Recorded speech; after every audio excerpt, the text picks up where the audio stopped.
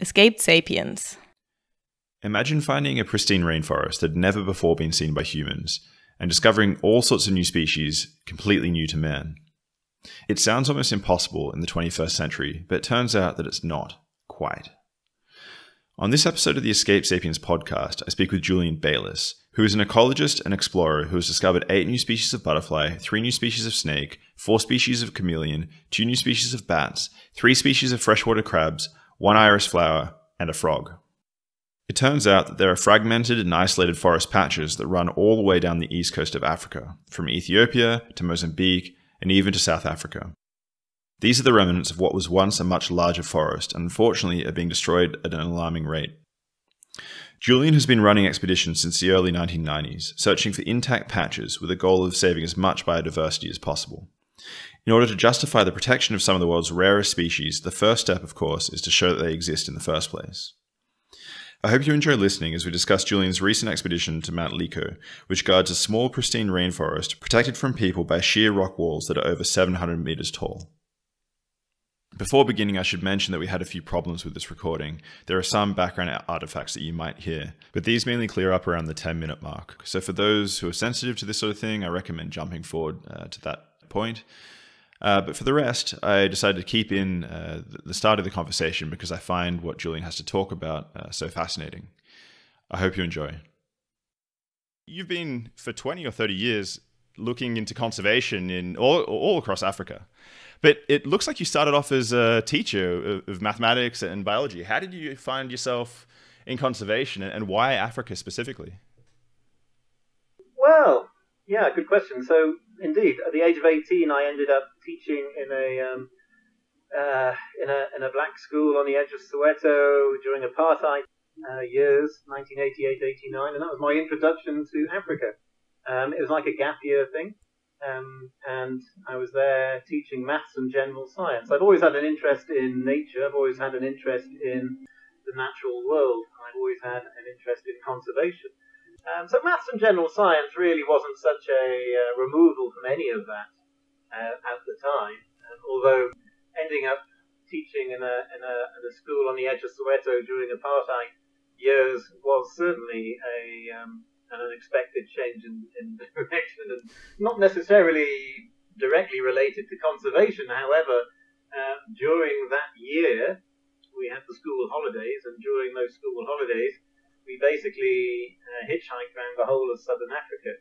And that also took me to some amazing places, quite different to South Africa, quite different to places in Soweto.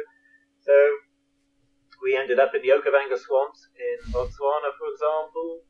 I ended up on top of Mount Malangi in Malawi, a place I had returned to many, many years later, and ended up spending the best part of 6 years of my life there. We ended up in Namibia, in the Namibian desert. We ended up crossing Zambia, and even into northern Mozambique, and basically all the way around Zimbabwe as well as South Africa along the Garden Route and the Transkei and places like that. So that year, even though it was not necessarily intended to be a year focusing on conservation and necessarily exploring Africa in such a way, was really the start of many things to come. And it was quite an amazing year. It was a very surprising year in many respects. We were quite naive in a lot of respects, and we ended up in quite a few tricky situations as a result of that. But it was a learning curve. It was a life experience. What do you mean by tricky situations?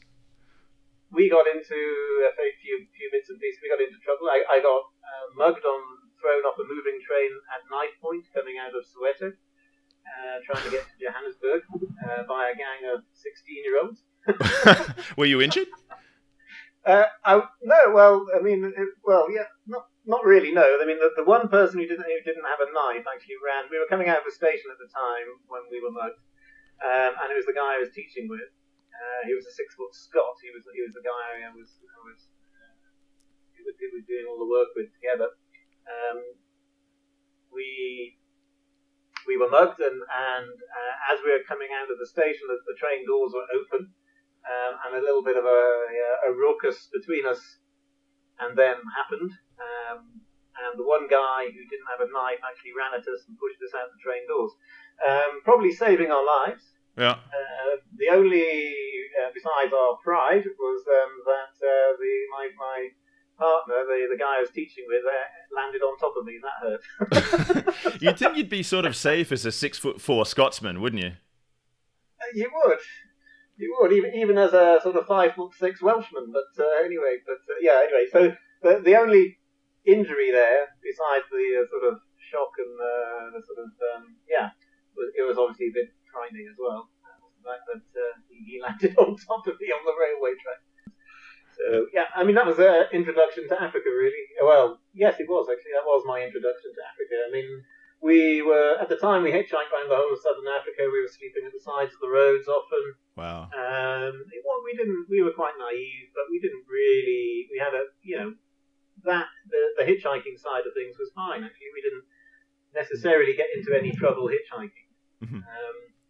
We had a few sort of rather uncomfortable nights. I was on my own coming down back into South Africa from the Namibian desert one trip, and the lorry I was hitchhiking with was going one way, I was going the other way, so he dropped me at a junction, and it was getting dark. I had a tent. I tried to pitch it on this junction in the Namibian desert, which is very rocky. I couldn't get the pegs in, so the whole tent was a bit sort of collapsed and falling in on itself. I didn't really think anything of it. I looked up to see this black wall of thunder and lightning coming across the desert towards me at the right, so I jumped into my tent and got all whatever, and then suddenly realised as the rain started pelting down all around me that I was actually sleeping in a slight concave dip, which then immediately filled full of water. The tent then collapsed on top of me, and I ended up sort of in my sleeping bag in about a foot of water, having one of the most miserable nights of my life. But it was a very nice sunny morning, and as I emerged from this wreck of a tent, all dripping wet and soggy, it was a beautiful dawn, and the sun was shining, and an African pickup came round the corner, full of local people going, I don't know, farmers or something, going from one place to another. I jumped in the back and off I went. Yeah. In terms of camping on the roadside in Africa, I know not everywhere is wild, but is it a little bit hairy in terms of some of the animals sometimes? Yeah, you can. Well, not so much at the roadside. Now, I've been chased by warthogs coming out of Lake Kariba, and I was again hitchhiking. It was at this time. It's all part of the same year. It was quite an eventful year, this one. So, I had my rucksack on, and I was hitching out of Kariba at the time, and then this family of warthogs sort of piled out, and the male warthog obviously thought I was a bit too close to his little piglets, and he went for me, and I remember running down this dirt road with this warthog hot on my heels. How long did he chase you for? Quite far. I was quite surprised. You would, but in terms of running away from animals, then I think African bees are probably the worst. Mm-hmm. I've been chased for over a kilometre by wow. the same nest of African bees that we've actually disturbed, or they were swarming at the time and found us, and we obviously were they had us in their crosshairs, and off they went. And yeah, we ran for quite a long time before they stopped stinging us and following us. Another one of my friends from South Africa tells me it's really baboons you have to look out for. It's not lions that you're scared of. But well, baboons have got quite hefty canines. They've got quite sharp teeth and quite a powerful jaw bite as well. And they are cheeky, and they'll check you out, and they'll watch what you're doing, and if you have a routine, they will learn that routine, and they'll know when they can come and take things, and when they'll watch you out the corner, and they'll see what you're doing, and then they'll come in and But some troops of baboons are fairly docile and fairly easygoing and quite harmonious, and other troops of baboons can be quite aggressive and dangerous, and they will come in and take and attack and bite. Different cultures. It really depends on the hierarchy of the baboon. Yeah, but back to your research. So in terms of your work in conservation, in terms of what you're actually doing, are you looking primarily at biodiversity loss that comes about through logging or poaching, or are you more concerned with climate change and this sort of thing, or what's your main focus? All of it, really. I mean, biodiversity loss, as far as what we're dealing with, is biodiversity loss. I mean, as whatever aspect contributes to the biodiversity loss of the sites that we're looking at is relevant and important, and we will research whatever is the driving force behind the destruction of these biodiversity hotspots, these montane sites, these rainforests that we're interested in, which is our focal site. So yeah, it can come in many shapes and forms. It's not necessarily as simple as commercial logging, which it can be in some of the larger rainforest areas such as the Congo or the Amazon, or commercial farming, for example, or monocultures such as palm oil. In the parts of Africa that we are working in are the isolated montane forest patches of Southeast Africa, East and Southeast Africa, if you like. And you can call them rainforests. They are tropical forests. They are wet forests. They're not dry forests, and they're not woodlands. So they are essentially what you would call rainforests. But they are the remnants of a much larger forest expanse that has retreated naturally post-glacial period. And these forests were once connected to the main central Congolese rainforest belt, if you like. But they have been retreating, and they have been isolate in these small forest montane patches for a very long time. So they're small relative to other rainforest patches. I mean, they're nowhere near as big as anything you'll find in Central or West Africa. They're actually very small, and they can be hundreds of hectares up to thousands of hectares, and sometimes they can be less than 100 hectares. So we're talking about very small patches, but they're very high in biodiversity, because the plants and the animals that are inside them have been trapped inside these forest patches for a very long time. The rainforest belt that connected the whole of this part of Africa to Central Africa to West Africa started to break up in the mid-Miocene, which is something like 15 million years ago, and has been breaking up ever since. So these forest patches have probably been isolated for several million years at least. So the impression that I got was that these isolated patches were isolated because they were unreachable to humans, not that there was this natural retraction of the forest that left these pockets. So it's the main cause of the retraction there is natural. You said Yes. The main cause of the retraction, the separation of this big rainforest block that covered central, southern, and connected into Western Africa, is something that started to break up in the mid-Miocene 15 odd million years ago as a result of climate change, natural climate change, pre- and post-glacial periods. The planet does warm up and cool down naturally, and this is also leads on to this whole climate change discussion and climate change debate. People often mistake the fact that we are saying now that the current problems with the planet in terms of the CO2 emissions and everything else is as a result of climate change, but it's actually human-driven climate change. It's more what we're talking about. Climate change itself is a natural process, and the Earth cools up. The Earth sort of cools down and heats up naturally over time anyway. But this takes thousands of years. What we're seeing now is a very sharp rise of temperature rise over maybe 100 odd years, and that is not natural. Well, it's not natural in the sense that this is not necessarily driven by the sort of harmonics of the natural processes of the Earth. I mean, there's only one variable which is different, and that's really the presence of human species. So it stands to reason that we are the factor which is causing this current climate change. But it's really all about the speed at which this is happening. And the speed at which it's happening means that the natural world cannot keep up with this speed, which means that animals and plants are going to become extinct because it's happening too fast, basically. Naturally, climate change is a very slow process that occurs over thousands and thousands, if not hundreds of thousands of years. What we're seeing now is climate change as a result of human influence that is happening within 100 years. And so that in itself, the natural world is not really able to, and the natural processes and weather systems and plants and animals are not able to adapt to the speed at which that's happening.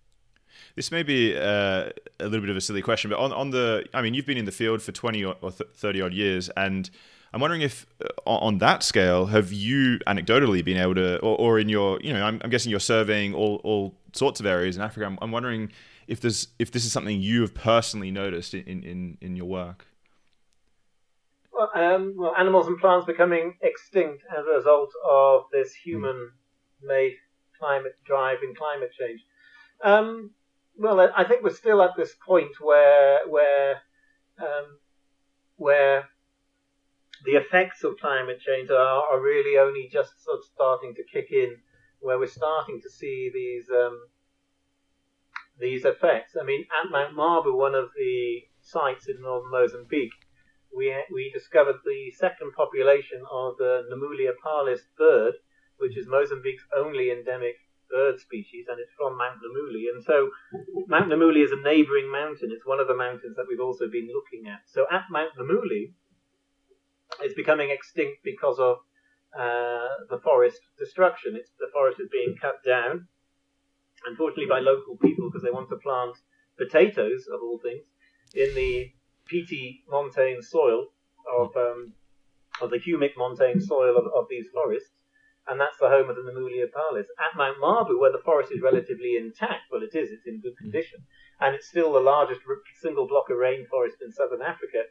However, the bird is only found at high altitude, so it's only found, but Mount Mabu only goes up to 1,700 meters. So we were only recording the Namulia palis at something like 1,600 meters.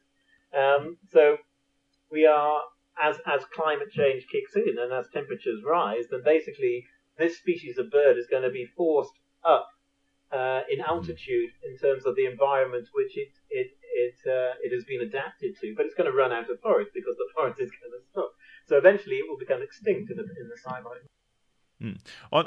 So on the other side, with regards to poaching and logging and that sort of thing, when you're doing your field work, can it sometimes be a little bit dangerous when you encounter poachers and loggers? I mean, they're just trying to make their livelihood, right? Yeah, I mean, we normally get on very well with, we don't go in there and start, closing things down or trying to get people arrested or anything like that, because the main threats to these forests are very much sort of shifting agricultural ones through the local communities that live inside or outside these forests.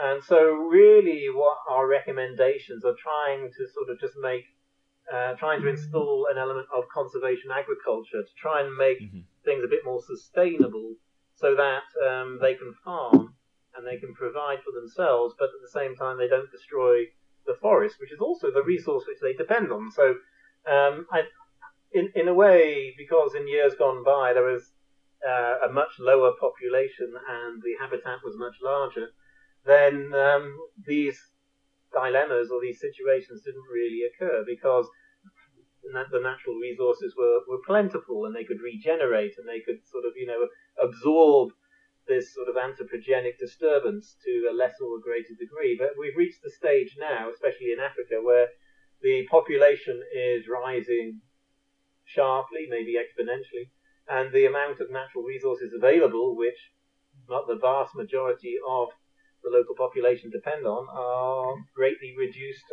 and disappearing fast. And so you have you have a sort of an exponential rise in human population on one side, and then you have a sort of almost a similar sort of decline in natural resources going on in the opposite direction. And it's, you know, the natural resources are finite, and eventually that's going to run out, and then and then the local people are going to be in a worse situation in the future than they are now. So really, our recommendations are trying to, in terms of conservation, is trying to work with the local communities and instill an element of community conservation and conservation agriculture that can take the pressure off these forests, but at the same time make sure that, you know, people have everything that they need. And it's not easy. When you speak to the locals, is this something that they're noticing themselves? Are they feeling this drop in resources, or is that not felt yet? I think they are. I mean, it depends where you go. A good one to use for that sort of explanation, that scenario, when you go and talk to local chiefs or local communities, is water. Water is something that, you know, everybody understands, everybody needs, everybody uses. Water is extremely important for irrigating crops. It's extremely important to drink. Obviously, you can't live without it. And so it's something that has this immediate connection with nature and the natural world. So what you find are these forests, these wet forests, they sort of act a bit like biological sponges, and in the rainy season, in the wet season, there's plenty of water, and the rivers are flowing and the streams are flowing. But then, you know, in the dry season, obviously the rains stop. But these forests act like sponges, and they absorb the water, and they keep the water, and they store the water. And also the three-dimensional structure of the forest can extract water from the air. So it creates its own microclimate. So basically, the streams and the rivers can keep flowing throughout the dry season as long as the forest is kept.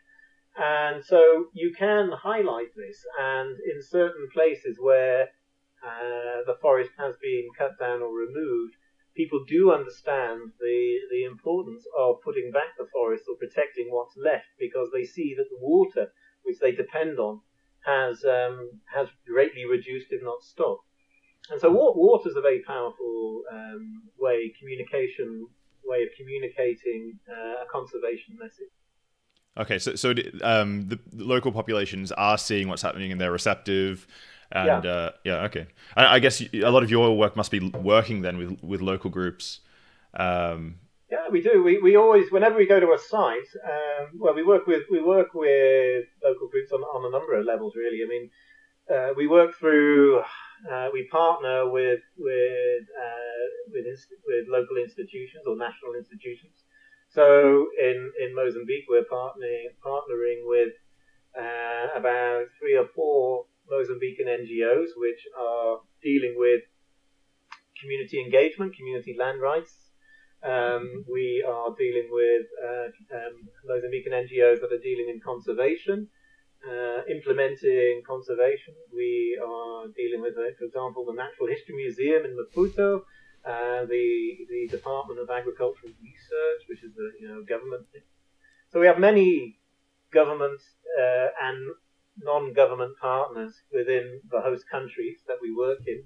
So when we go to a site, they are partner us on the expeditions. Mm-hmm. So they come with us into the field. So we work together at the sites. It's a mixed team of national and international scientists from various institutions. The international scientists can come from all over the world, from the UK, obviously, to Germany, to South Africa, to Brazil, to Switzerland, to America, to Spain, whatever. So it can be a truly global mix of people on our expeditions. And then with the national counterparts, when we do go to a place, then we meet. We follow the correct procedures and protocol. We go and meet the local leaders, the chiefs, the regulars. We sit down with them. We fully brief them on why we're here. And that's very important because they often think that we're looking for gemstones or something like that. and we're not. We're here to do conservation. So it's important that we sit down and talk this through with them. And then we ask them to provide us with people to work with us from the village. So we will take, for example, a lot of porters to go and supply our camps. So we generally camp above human habitation, and that's because we can then drink the water from the streams and the rivers. Because we can't carry enough water for our expeditions, so we just drink the water from the streams. We don't need to treat it. We just drink it straight. As long as we're above human habitation, then we just drink the water straight. So that can often be a 3 to 5 to 6 hour trek from the local village up into the mountains, up into the forest. I will have done a recce before then. I will have found a suitable campsite with a suitable water supply. So I'll know where we're going, but I'll have found the campsite, and then we go with our team, with our national counterparts, to the local chiefs. We ask him to provide us with local people, which is a mix of women and men, and then we'll go the next day and we'll go up to the camp. We also ask them to provide us with guides to the forest, and generally those guides I ask for the local hunters, because the local hunters are the people. For a number of reasons. One, they know the terrain better than anybody else. But more importantly, they know where all the traps are. So they know how to recognize the traps. And the traps can be quite dangerous because they can be these platform bear traps, which are open like that and you step on it and then they close. And they're banned in Europe now. They used to be used in Europe. They used to be called bear traps. And they are very dangerous, and they can take your foot off, and very painful, and they're used commonly very in painful. This part. Yeah. Okay, understatement. They're used commonly in this part of Africa, and so the local hunters know where they are because they set them, and they also know where to look for the signs because they're actually put in the middle of paths because animals will use paths. So we use hunters, we use porters, we use guides. All of that, and we follow the right procedure and we go through the village. And generally, before we set off to a forest site, then the village will give us a ceremony where they connect with the spirits who live in the forest, the spirits who live in the mountain, and they'll perform a ceremony where they ask the spirits to provide us with a safe passage and to bless our visit to the particular forest or the mountain. So it's quite there's quite a few steps. We don't just turn up and go into the forest. We have to we go through the local community, we go through the local protocol, and we try and go in with full respect for everything that's going on in the local area.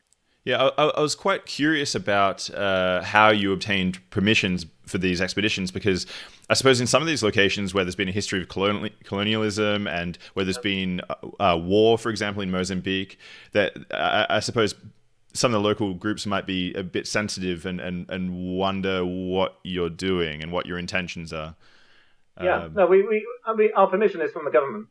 So we get permission from the government to go to these places. I mean, that would be the host government, whether that's Mozambique, Malawi, or even Ethiopia, whatever. So we have the official paperwork and the official government documents to give us permission to go to these places, and then we'll show these to local chiefs, etc.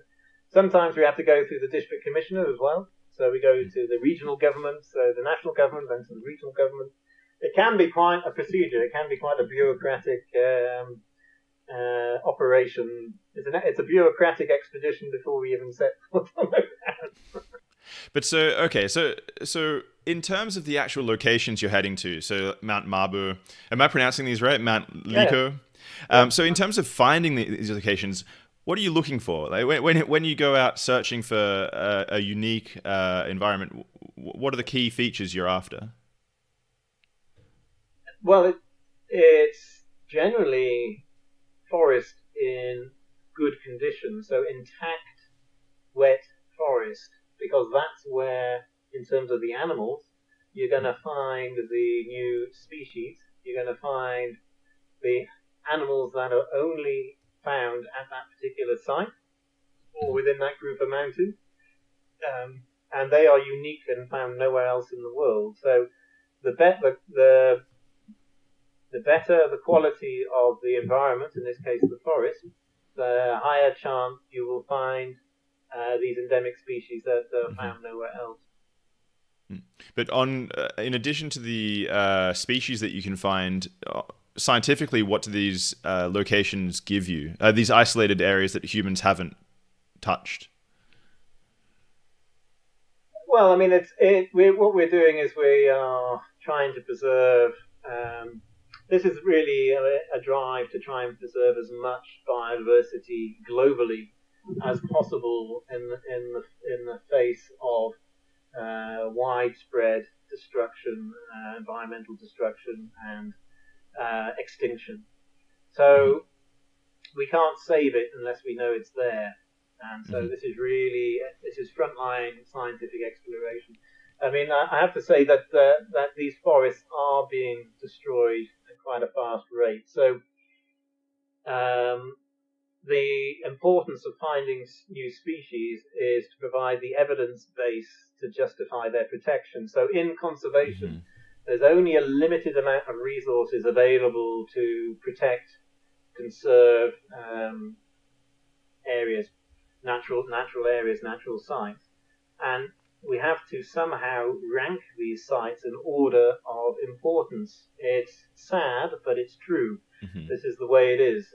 We don't have enough money, resources, or manpower to mobilize to protect everything that there is, all the natural sites that we are. So you have to generate an evidence base as to why a place should be protected. And finding the new species is really the start of that evidence base. And these new species will be endemic, so these species will be found nowhere else in the world. So by finding these new species, you are generating that evidence base, which you can then use to create a whole sort of conservation awareness, a management plan, a funding proposal, or whatever. You can then bring in focus of international organizations, the conservation organizations. You can then also highlight the national government as to the importance of these sites and why they should be protected, etc., etc. So it's all there to really sort of create the case for their conservation. So it's not just about new species, but the new species are important in that sense. So in terms of places like Liko and Mabu, these mountain, these Inselbergen, I think they're called, how rare are these? Were you really surprised when you were able to find these just on a Google search, or I mean on Google Maps, or are you talking about the forests? These isolated forests that you found, how rare are these? Are there more that you're planning to go look at, or? Yeah, for sure. So, I mean, there are forest patches all the way down the East African coast, from Ethiopia all the way down into northern Mozambique, a bit in Zimbabwe, and even down into South Africa. They are fragmented and they are isolated. So I started in the early 1990s running expeditions to these forests. At the time, I was working for an organization, and the expeditions were 3 months long, and I was doing 3 a year. So I did it for 3.5 years. So for over 9 months of the year, I was camping, and it was rough camping. We made our own camps as we went along. We didn't have set camps. We would find a stream and next in a piece of forest, we'd clear the ground, we'd make our camp, and we'd stay there for, at that time, they were 3 months. They were a very long expedition, and I did 3 of those a year for 3.5 years. That's over 9 months of the year in the forest, and that's really where I learned about working and camping in a rainforest. And also, I've always had an interest in butterflies. That started from the age of 7, when my mother and father moved up from the capital city of Wales, which is Cardiff, to a mountain in North Wales. And the man they bought the farmhouse off left a moth trap in the garden, and there wasn't much to do on a mountain in North Wales at the age of 7. So I turned on the moth trap, and that led to the start of everything, really. That's led to the start of an interest and a fascination in butterflies and moths. Obviously starting off with British stuff, and then over the years, my mum and dad used to buy me stuff for Christmas, including various other books and butterfly books and stuff. And there was one book in particular that had a picture of, it was a painting actually, of a young man collecting butterflies in a rainforest, and it was the most magical picture with shafts of sunlight crisscrossing through this cathedral of rainforest with vines and colours and butterflies dancing in sunlit gaps and birds and everything else. And I thought, wow, I want to go off and do that. And many years later, I did. And I have. Well, you've actually found your own species of butterflies, right? Yeah, a few actually. I found quite a few. I found about 8 or 9 of them. I found I think over 20 new species in total. 4 chameleons, 2 snakes, 3 crabs, 2 bats, 8 butterflies, 1 frog. So when you're organizing these expeditions, you can come across essentially anything, right? You can come across a new mushroom and anything you can imagine. So how do you organize these groups? And I heard also you often have volunteers that are going along on these expeditions. Is this also the case? So no, not really volunteers. I mean, the expeditions I started off with, those 3-month ones in Tanzania in the early 90s, we used volunteers or no. But the expeditions I run in Mozambique are very much, the people on the expedition are the leading experts in their field for this part of Africa. For bats, or reptiles, or amphibians, or butterflies, plants, etc., etc. So the people I take are the best in the world. The people I take are the experts, and they compose of the expedition. So it's a multidisciplinary expedition composed of pretty much experts in their field, in their taxonomic field, and so that's quite nice because there's a lot of experience and there's a lot of knowledge, and so they're very interesting, and so there's a lot of bouncing off each other in terms of thoughts, ideas. Discussion is good, and the results are also of quality because I've got the best people in the world on these expeditions, so they're quite good in that sense. It sounds like the campfire talks must be pretty fun. Yeah, well, they are, and anybody who survives that long in working in the bush in Africa also normally likes a good drink of whiskey as well. So there's often no shortage of whiskey as well. So that's also quite nice. So yeah, and that helps. A conversation flows, and yeah, it's quite nice. So yeah, we have fun. In other words, and the expeditions are fun. So it was Liko that was the most recent expedition? Liko was the most recent full expedition of 30 plus people. I did a recce in November 2019 to a new site. This is going to be Mount Nalumi, which was just me and a colleague, Phil Platt, and we went to check out another mountain for another big expedition. And that was supposed to happen this year, but all of the people who fund expeditions have put their funding on hold due to COVID. So that'll probably happen next year by the looks of it. When you put together your dream team, how do I sneak onto this? How? Well, to stay in touch, really. So, I wanted to ask specifically about Liko. So this is a forest on top of 500-meter tall cliff faces, right? How do you get up there? What you've got all sorts of members. You also had, I read, I might be wrong here, that you had members of the expedition that were over 80 years old. How do you get these sorts of people up a 500-meter cliff face? Yeah, well, that'll be my dear friend Colin Condon, who I think is 87 now. Yeah, so he's a butterfly expert who has been coming on my expeditions since he was 75. But Colin didn't go up the ropes to Lico. So we had a base camp at the bottom of Mount Lico.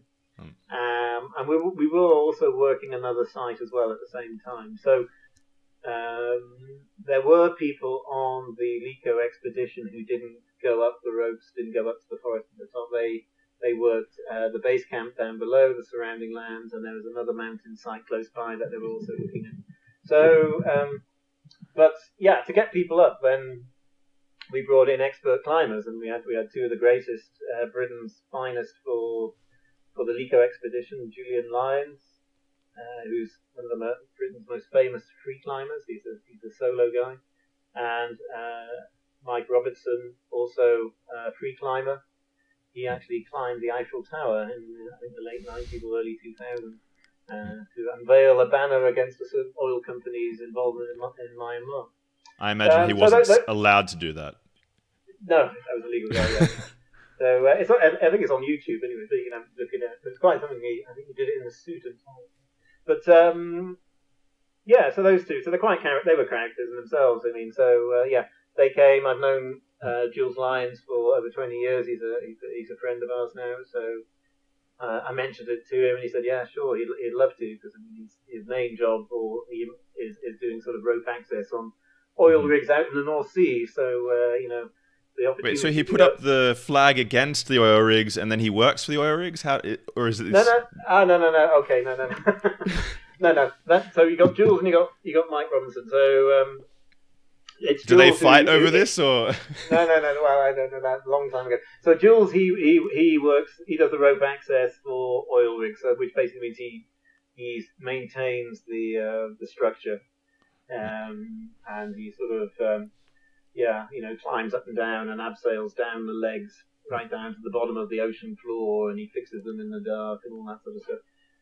Quite hair-raising work, and he abseils up and down the outside of these oil rigs in the North Sea as well, all year round. Mike, in his younger days, he did indeed scale the Eiffel Tower to release a banner against a certain oil company's involvement in Myanmar. Yeah. But I mean, I'll leave that between those two. I'm sure they've talked about it many times. Anyway, they're really good climbers, and they're both expert free climbers. So they rigged it up to Lico, and they were responsible for getting everybody up and down, and they did an amazing job. I mean, they were actually going up and down the ropes, I don't know, 10 or 15 times a day. Wow. We thought we'd be able to haul all of the equipment up and down on like a pulley system, but we couldn't find an overhang, so the incline of the rock was like that. So those two carried, not only did they get people up and down, they carried all the equipment and camping equipment and whatever that needed to be up and down those routes. So hats off to those two. They were amazing. That's something I was a little bit curious about. I was wondering if they sort of set the ropes and then they had 2 weeks off, but no, they were just busy the entire time. Every day. I have to ask something on the non-glamorous side, if that's okay. Is I imagine these untouched environments you have to protect. So are you also carting everything back out? Like, are you allowed to go to the bathroom and leave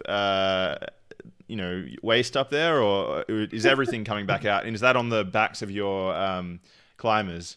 Well, pretty much everything came out. We didn't. There was no.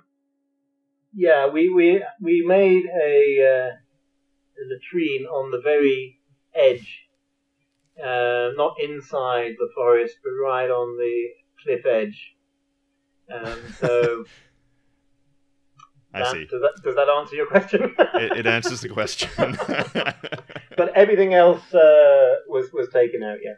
And there's only a few people that were limited up there anyway, so we were only having maybe 4 or 5 people up there at any one time. And then, like I said, we had a bigger base camp at the bottom where most people were most of the time. So the main camp wasn't on Lico; it was at the bottom. And then Lico really was a satellite camp that we had maybe 4 or 5 people at any one point, no more. And why was that? Was that so that you wouldn't scare animals away, or what was the reason that you kept that smaller? Well, for many reasons, really. Trying to minimise disturbance, trying to, trying not to disturb the environment, trying not to create, trying to minimize our footprint as well as much as possible. So we didn't have a big camp; we had a very small camp. Like I say, we had a latrine right on the edge, so there was no waste inside the forest, etc. And then people, like I say, a lot of people just camped at the bottom and just came up and down the ropes in the day. So most people went, if you like, went home at night. They went down to the main camp. So the actual camp on Lico itself was a very small affair. I spent most of my time up on the top. Yeah. But so, okay, when you come over the top of this cliff and you're in the forest at the top, was it immediately distinguishable from the forest surrounding the mountain, or did you immediately? Yeah, well, Lico itself is a very small site. It's only 1 kilometer across, and it's about 1,000 meters up. So what we found, it was quite interesting, really. We found a dry side and a wet side to the mountain, and with a basin in the middle. It was quite mixed vegetation. What struck me about Lico was just how quiet it was. It was very eerie. It was very silent. It was very still. That the vegetation-wise, the species of tree and the plants are species that you get across that part of Africa. So it's really all about the composition and the density and the interaction between the growth rates of the various species and how so that's all work which is still being analysed, really. The sort of the botany, the soil, the carbon, the canopy intactness, and they will all highlight the differences between neighbouring sites and Mount Lico. The actual species of tree, for example, are species you do get across this part of Africa. What's happening in the soil will be interesting as well. We dug a soil pit where the bottom of the soil pit, we had the soil analysed, dated back to 7,500 years. So we have a historical record of the last 7,500 years in the soil from Mount Lico, which is ongoing research at the moment. So what can you find out from those soil pits? That's something I wanted to ask about.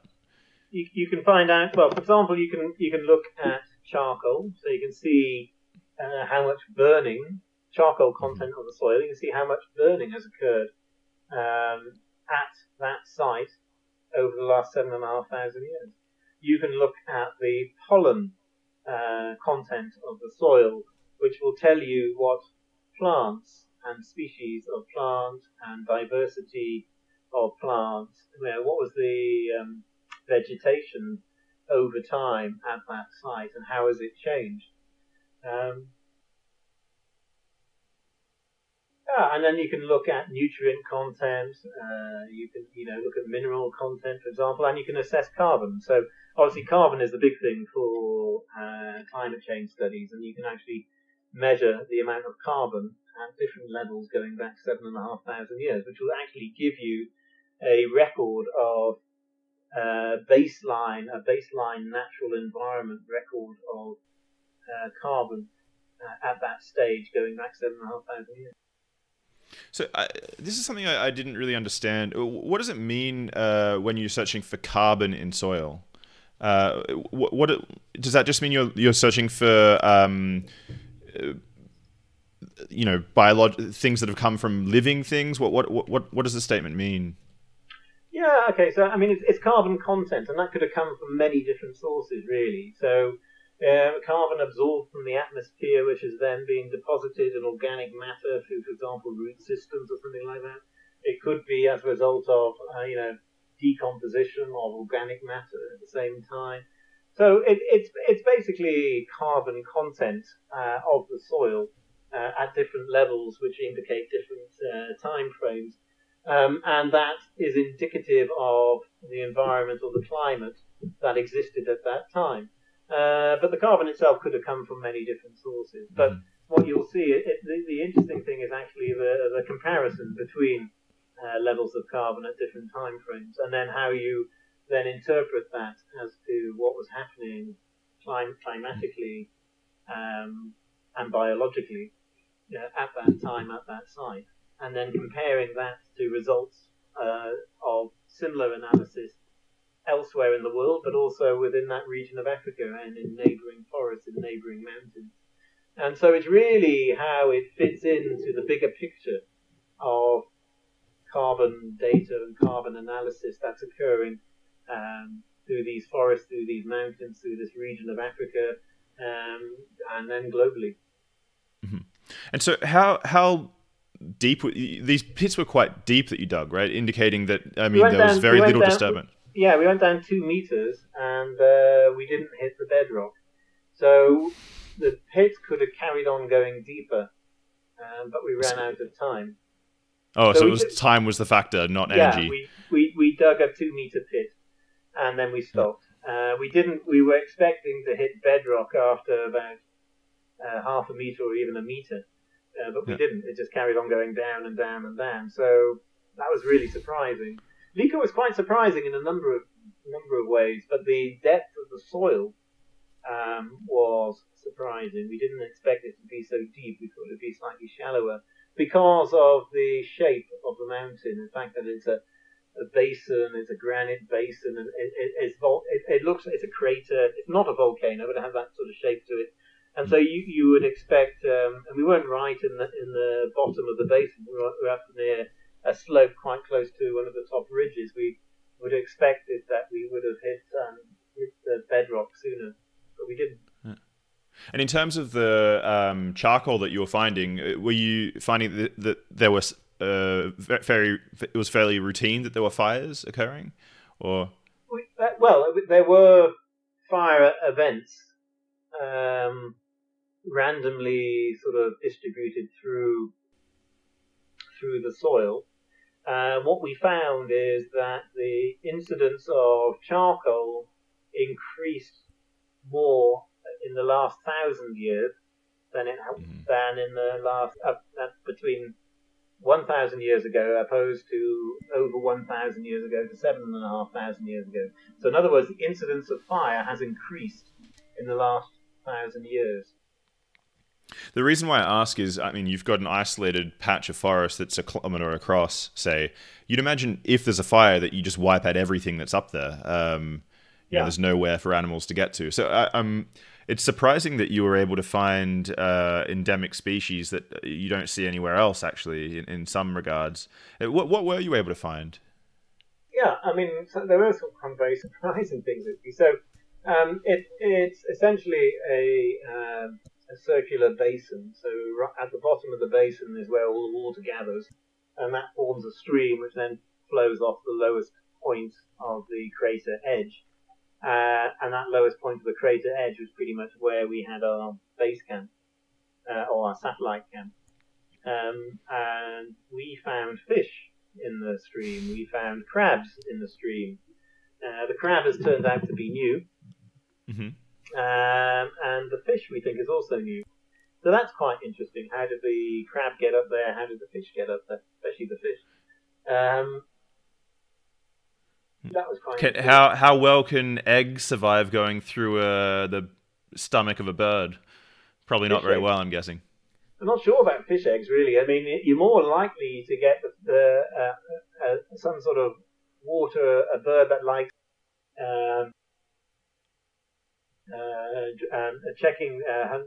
hunting, looking for food within water courses, and then the fish eggs getting stuck on its feet, and then it flying off, and then sensing or smelling, because you can smell water on the air, that there's a water source in this nice, cool, dark forest, and then coming down to investigate it, and then the eggs from the fish then falling off the bird feet into the water or something like that.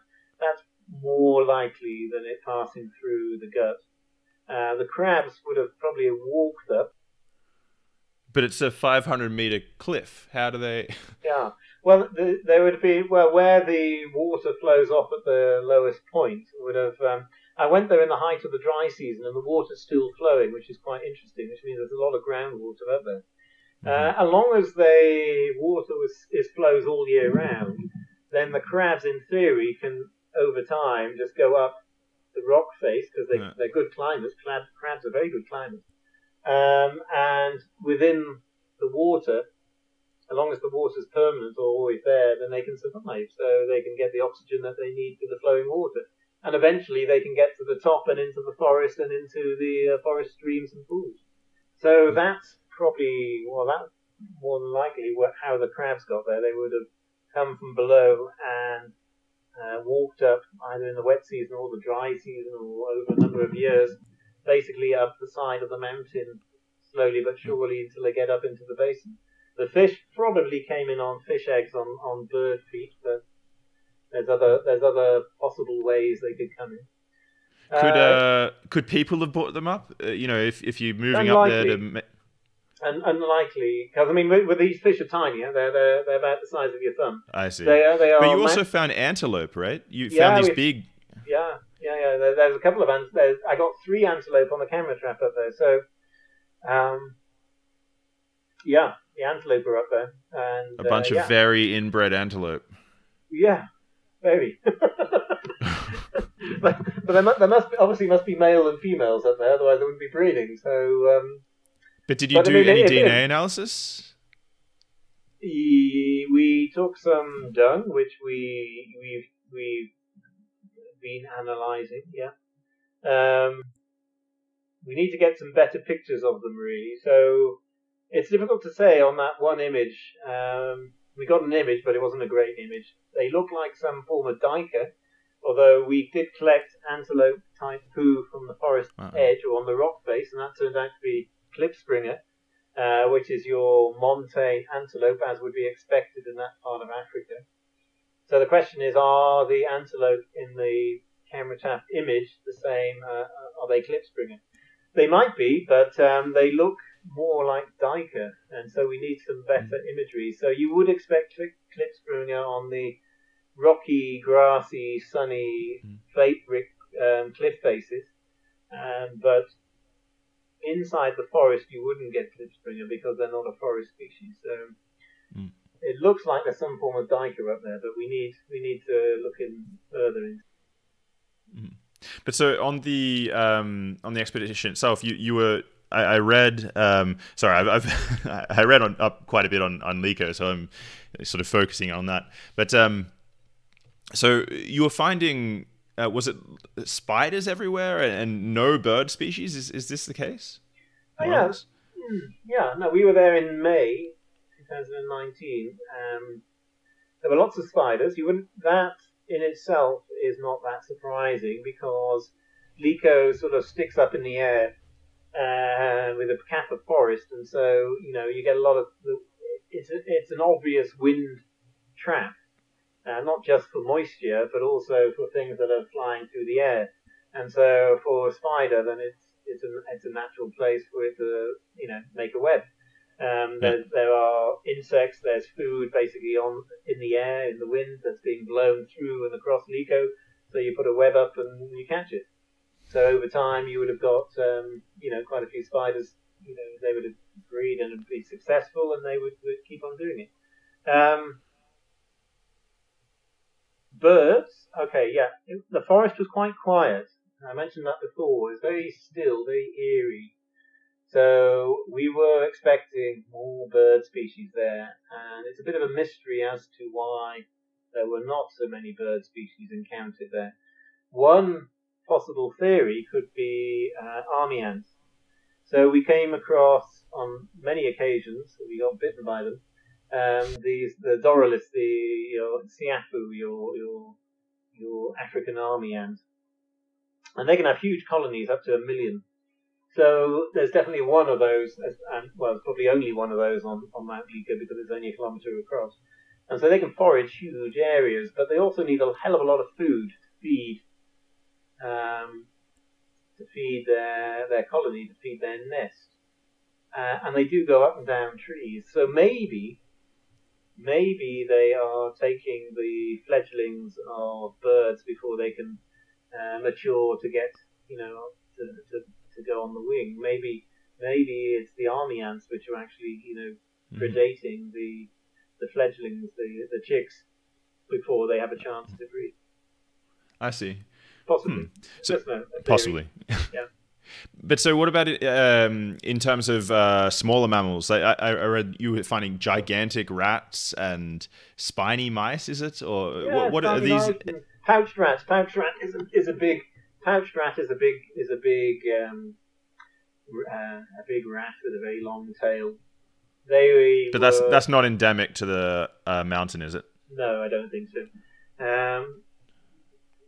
Pouched rats were very happy up there. They're also big Darcy's, your hyrax. They were up on the slopes as well, and some of those we came across a skeleton of one of them, and it was huge. It's one of the largest hyrax skeletons, or it must have been a massive thing. Which to me would say that there aren't any predators up there. And that would also be reinforced by the fact that the antelope are there. So I don't think, and we didn't hear anything, so I don't think there's leopard up there. Leopard would be your natural predator for small mammals and antelope in the forest, and I don't think there's any of those there. So there's no predators. So you've got your antelope, you've got your very large hyrax, you've got your quite a few pouched rats running around all over the place. And then you've got the smaller things like the shrews, which are insectivores. So they plenty of insects up there, loads of insects. So the insectivores would do very well. We did a little bit of bat netting. We could do with doing a bit more bat netting, really, to see what else we could get. So I have to ask you then. So when you're coming across the new species, so it's an unlucky day for that particular guy that you find, right? Well, we don't normally know it's new, you see. So I mean, because I take the world's leading authorities in these taxonomic groups. They can see immediately. They will know if they can identify. They be able to identify it, or they won't be able to identify it. So yes, we take a reference collection, and that is important because that forms the evidence base that we can then use to justify its protection. And that is unfortunately, part of the necessity of modern conservation. You need to prove that this site has, these endemic species that are found nowhere else in the world, and photographs are still not enough. There has to be an actual specimen that can be put forward as evidence, as proof. And so, yeah, I mean, anything else that we know, we let go. So the good thing is we're not collecting everything that we see. We are extremely selective in what we take, and the majority of stuff we would let go.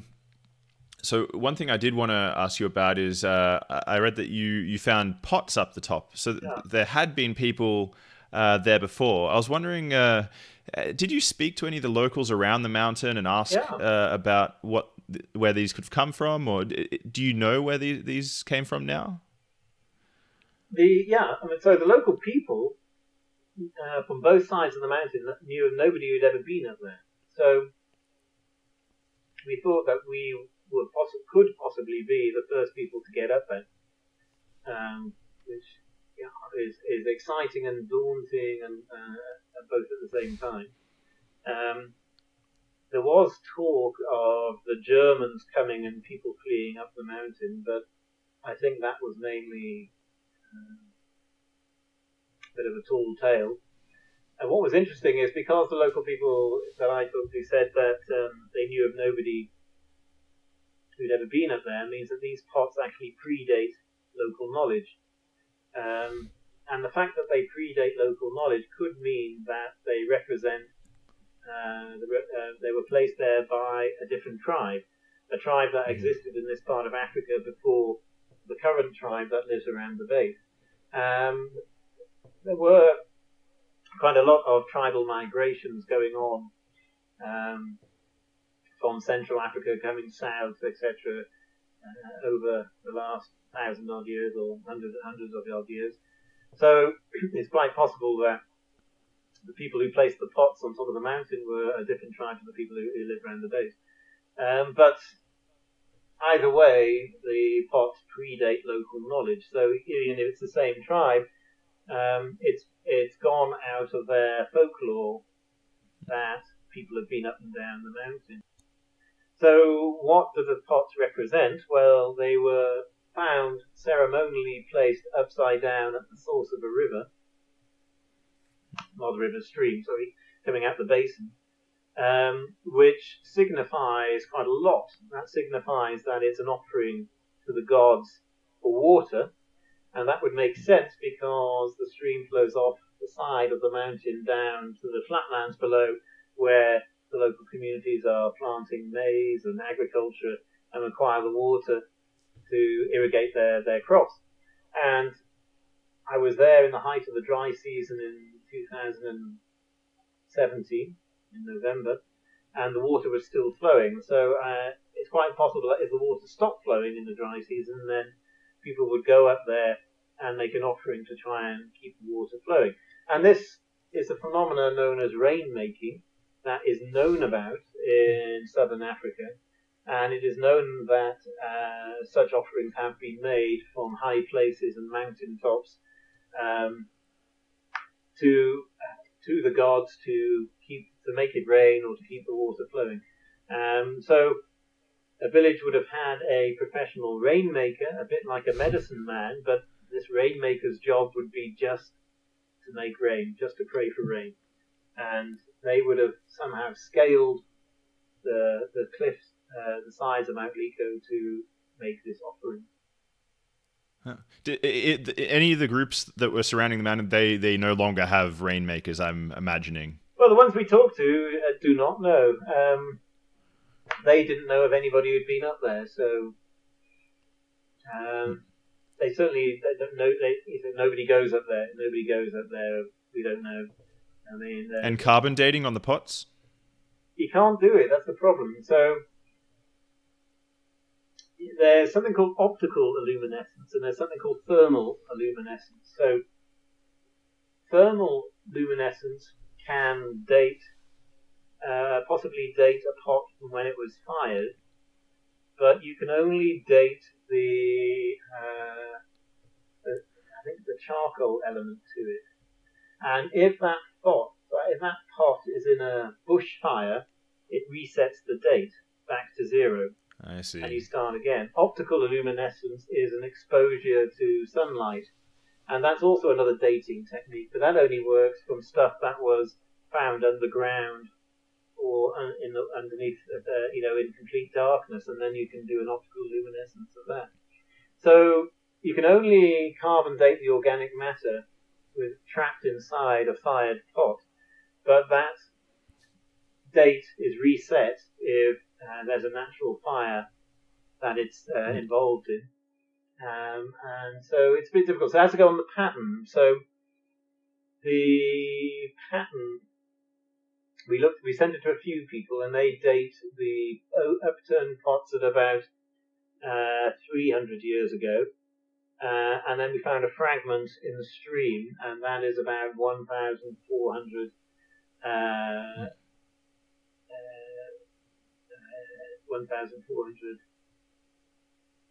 AD. So 800 to about 1,400 years ago. Yeah. Okay, so there's two separate time points. Yes, so it might have been. There's two separate time points. So there's evidence of the mountain, Mount Lico, being used as a rainmaker's site going back 1,000+ years. Oh. I wonder if you'll ever stumble across some human remains or something along like that. Well, lines like that. God knows how they got up there. I mean, it would have been. I guess they would have to have used natural ropes made out of vines and whatever, and ladders made out of bamboo or bits of wood or something like that. It is, of course, possible to have done that. It would have been quite hairy and dangerous. And then the pots, would they have carried the pots up, or would they have made them up there? Yeah. In they're quite terms big of pots. The pots are quite big. really okay, but they're broken, right, as well. No, I guess. we found bits of pot in the stream, which were the older ones, but the three upturned pots are intact. Well, one's broken, two are intact. Huh. They're the ones which are about 300 years ago. So, yeah. Huh. And I guess if you're going to leave something that's that valuable up there, I guess it is an offering, or you. Yeah, are there any other circumstances under which people would leave something so valuable up? I guess not. Well, I think it's the way that they've been upturned, so they're inverted, and they're at the source of the stream, which all points to or a ceremonial offering, and the fact that they're close to the source of the water points at water, obviously, and therefore rain. Or else maybe you don't want your pots to fill with leaves. I mean, it's hard to infer, right? It's well, it would be if it wasn't documented elsewhere in this part of Africa. So, rainmaking is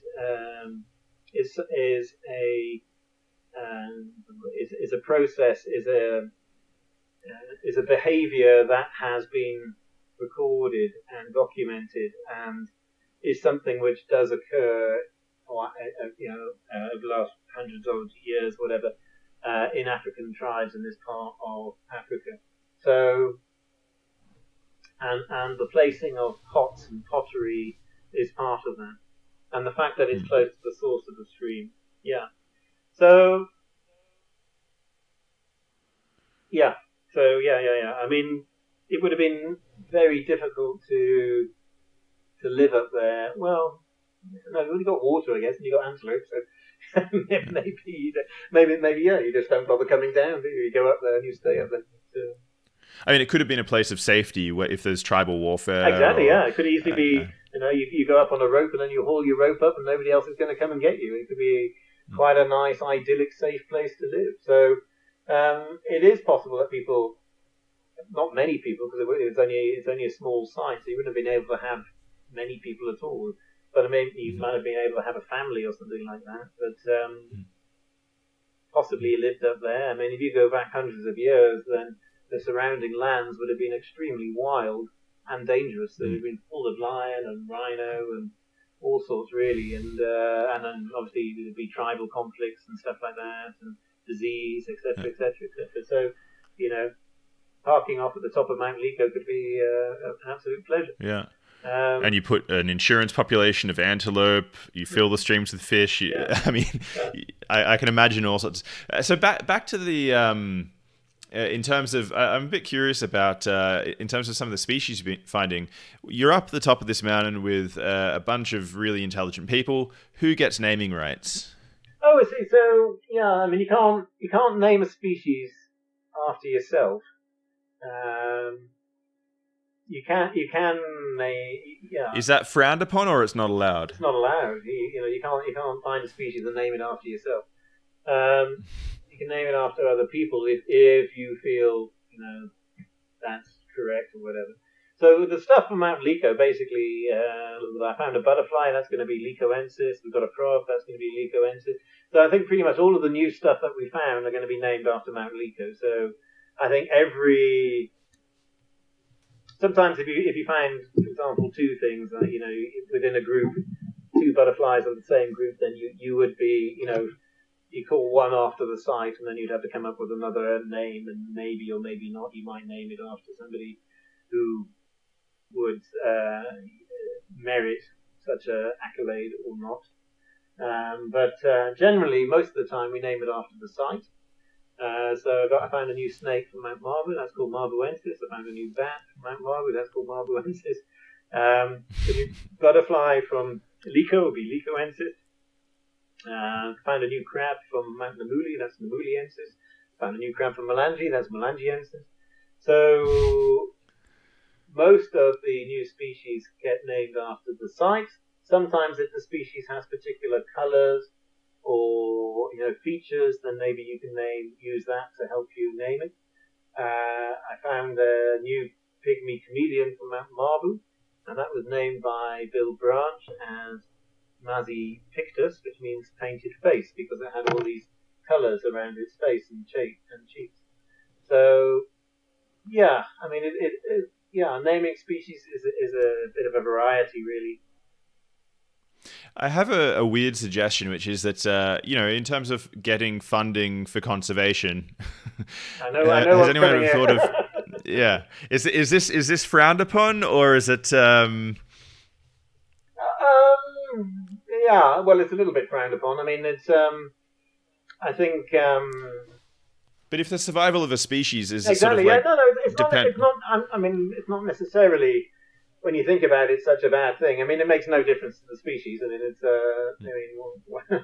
I mean, however, but I mean, if that can leverage significant conservation support to protect not only the species but the forest that it's found in, then why not? I mean, I don't see that necessarily as immoral. Has it been done? Yes, I'm sure it has. I mean, I don't know any of them offhand. I don't know any situations offhand where that's done.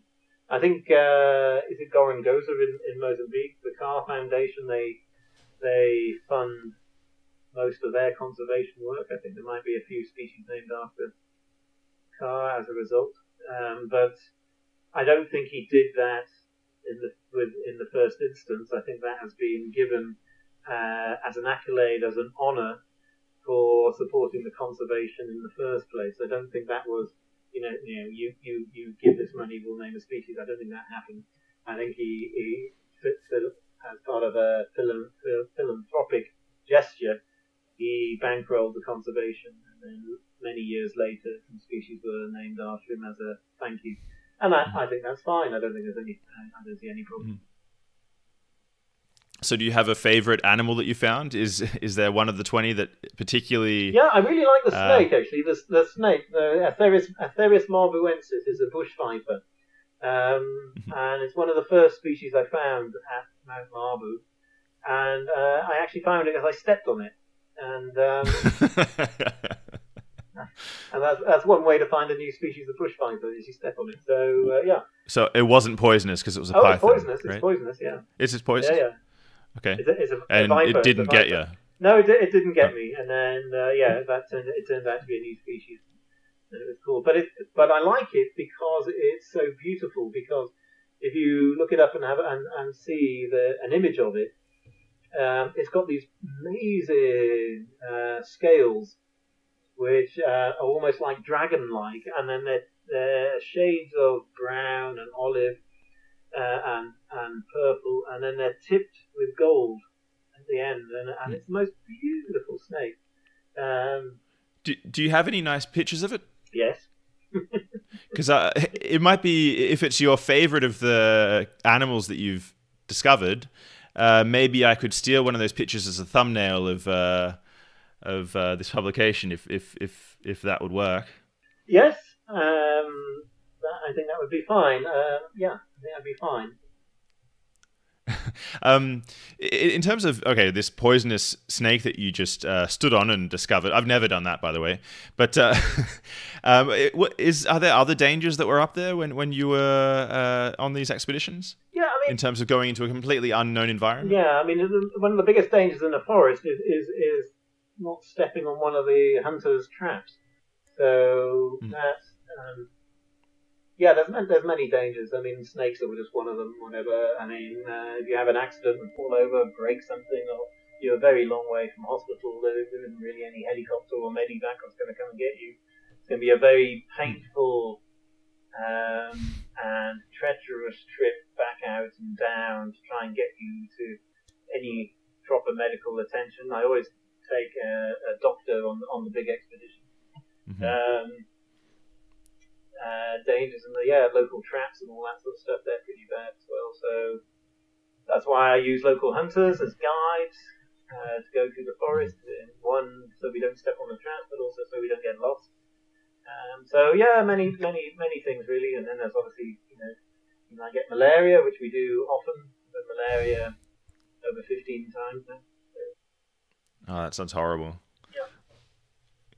Yeah. So, okay. So at the beginning, you were telling me sort of the reasons why you'd want to go on one of these trips in terms of protecting, proving that there are these unique species there that we need to conserve. So what has been the outcome at the end of the day of these expeditions? What have you been able to achieve? Any particular protections or? Yeah, I mean, we work with the media to highlight the results, highlight the threats, highlight, the reason for, putting these places on the map, if you like. I mean, we can write the scientific papers and the descriptions and everything else, which then get published, but they're only read by, taxonomists or people necessarily, or scientists, etc. So it's good to also highlight what's going on at these sites to the international community. And we do that through, things like the LECO expedition and things like and Marbu and all that sort of stuff. So what's quite nice is very recently we are involved with now, we've been given the mandate by the Mozambican government to turn Mount Marbu into a new protected area because it currently isn't one. And we've just been awarded the contract to do that, to create a new protected area at Mount Marbu. Okay, so that's going to happen. Yes, and yeah, well, that's amazing. Yeah, and I'm basically in charge of the science, which is lovely. So that's really quite special, especially to me. Because it's where it all started really in 2005, and then 15 years later, we've now come back around in a circle where the biggest and the bestest, as in terms of the forest area, Mount Marbu, we are now being given the mandate to, over the next few years, to turn it into Mozambique's newest protected area, which is very special. So success. Well, congratulations. Yeah, that was really good. That makes everything worthwhile and means that everything that we've done has people have eventually listened and has been good. It's been a success. And so the endemic species, the new species, are all part of the evidence base, the justification that we are now using to create Mozambique's newest protected area at Mount Marbu. That's a nice positive point to sort of wrap up this story on a little bit. I think what I want to do is I sort of wanted to ask you towards the end sort of your dreams for the future in terms of conservation in Southeast Africa, and also in addition to that, what people can do to help. I mean, what are some things if people are interested in the work that you're doing? Is there any way they can get involved, or what can people do? Well, yeah, for sure. Well, yeah, I mean, okay. So one thing that you can come and visit these sites. So nature-based tourism plays a role. Nature-based tourism provides an income to the local communities as guides, as porters, etc. So for Mount Marbu, what we're going to be doing is we're going to be creating a visitor centre, a research centre. We are going to be creating a list of local people who are going to act as porters and local hunters that are going to turn into guides, and people that will be able to come and visit Mount Marbu and walk through the forests and experience what it's like to walk through Southern Africa's largest rainforest. And we're going to organise all of that. We're going to have, a base, a visitor centre, some camps, some trails, and create a sort of nature-based tourist destination. So there's that. If people want to come on holiday and walk through the forest, they can. In terms of support for other sites, really it's more of an awareness thing. Really, it's trying to generate enthusiasm, interest, support to convince the Mozambique government that these are very important sites, to convince the international conservation authorities or conservation organizations that they should also look at these sites, that they are important, that they are sites of high biodiversity, and Mabu is just the beginning, and really we need to create new protected areas for all of these montane sites. So I'm involved now writing a paper which I hopefully will publish later this year, that wraps up the results of all the last 15 years of science work and expeditions in this part of Africa. As a result of the results of all of these studies, we now have, I think, sufficient evidence to link all of these montane sites into one ecoregion.